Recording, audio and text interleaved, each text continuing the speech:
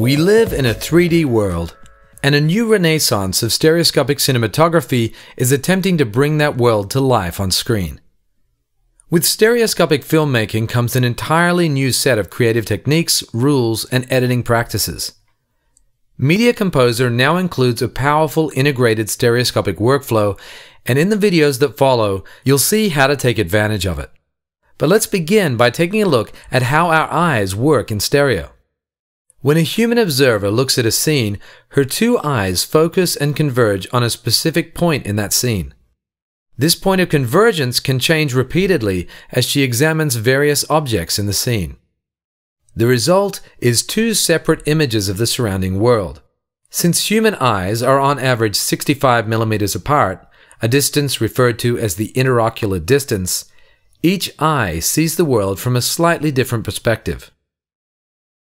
Parts of the scene that are hidden from the vantage point of one eye are visible to the other.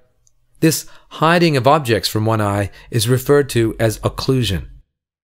Collectively, these differences in perspective and occlusion between the two eyes are called disparity.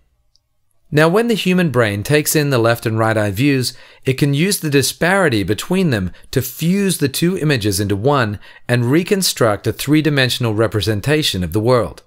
Of course, this isn't the only way we arrive at a sense of depth in our world. The natural perspective lines visible to a single eye are enough to give our brains a good estimation of the distance of objects.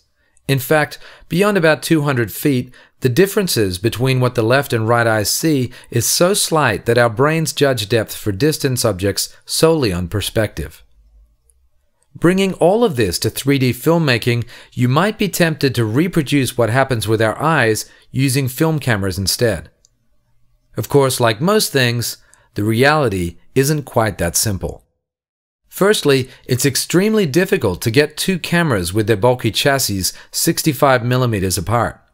A common solution is to use a beam splitter with one of the cameras at 90 degrees to the other. This can introduce various artifacts such as color tinting from the deflecting mirror and spatial misalignment. Other systems use two lenses in a single camera chassis, although this creates its own significant constraints on the cinematographer.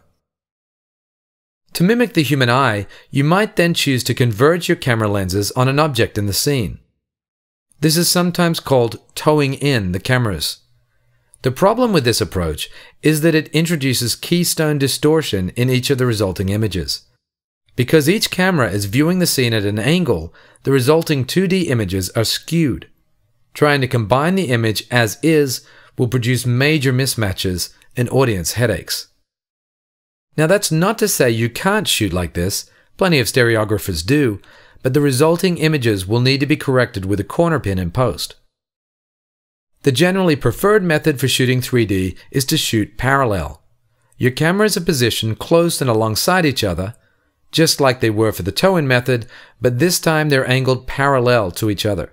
That way they capture the same perspective shifts that the human eye would, but without the keystone problem. In post, we can slide the two images together until a certain object in the scene overlaps exactly in both the left and right eye images. This is called adjusting the convergence.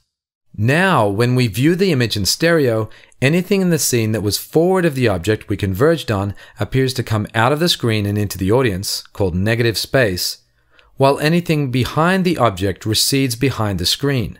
The object itself is positioned exactly at the theater's screen plane. What's great about this is that the convergence point can be adjusted for any given shot to place scene objects in the appropriate theater space.